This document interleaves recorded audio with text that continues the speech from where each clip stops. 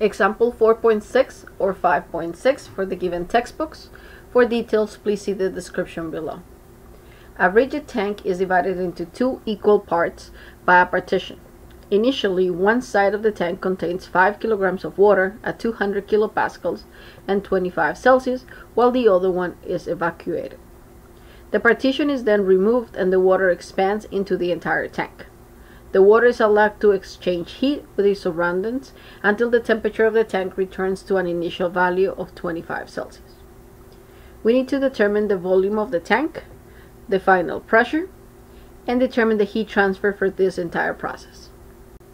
The first task of the problem is to determine the volume of the tank. In order to do that, we're going to find the specific volume of the initial condition for the water. For that, we go to the table A4 and we look at the temperature that we have of 25 Celsius.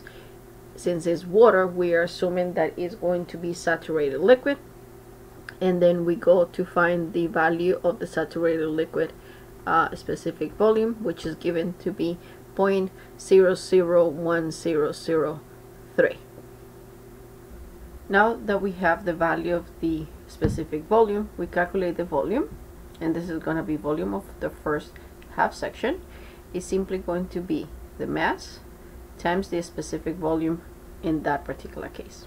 So it is going to be 5 kilograms, and we multiply it by 0.001003 meter cubed per kilogram, and this gives us a value of 0.005 meter cubed. And as I said, this is half of the volume, so the entire volume is equal to 0.01 meter cubed. The next step is to find the final pressure. In order to do that, we need to determine what is the phase at the end of the process. Just to do that, we're going to start by calculating the specific volume at the final step. So the specific volume is simply going to be the final volume divided by the mass. The final volume we found it to be 0.01 meter cubed, and the mass is 5 kilograms.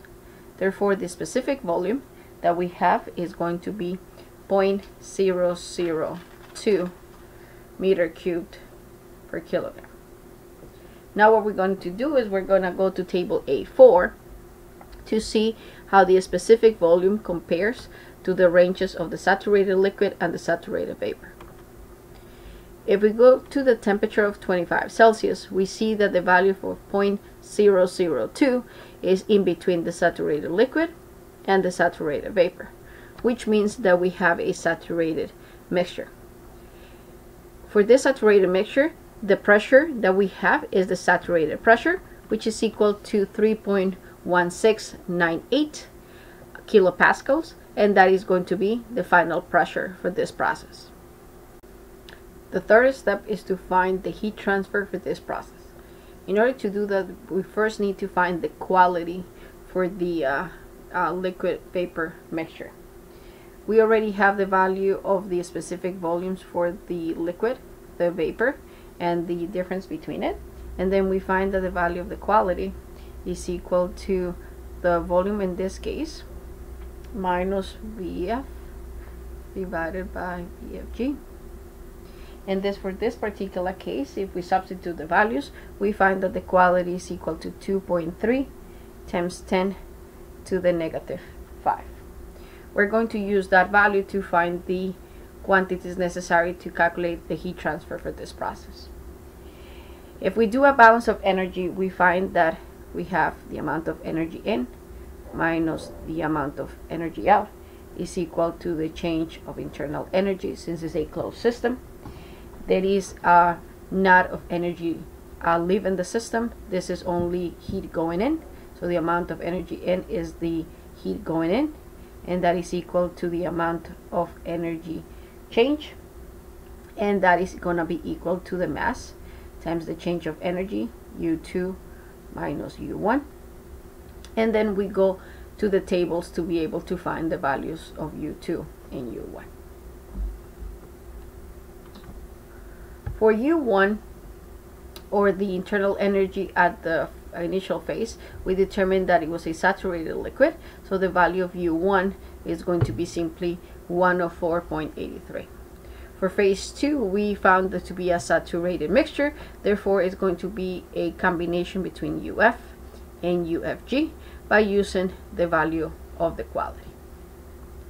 So if we go back to the calculations, we find that U1 is simply going to be 104.83 kilojoules per kilograms, and then we find that the value of U2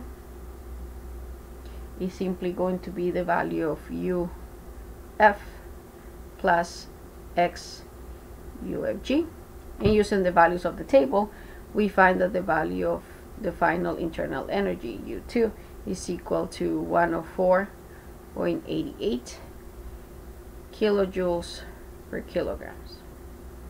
We substitute into this equation the amount of heat going in is the amount of the mass, 5 kilograms, and the difference between these two values, 104.88 minus 104.83, and this is kilojoules per kilogram, and we find that the value for the heat going in is equal to 0.25 kilojoules.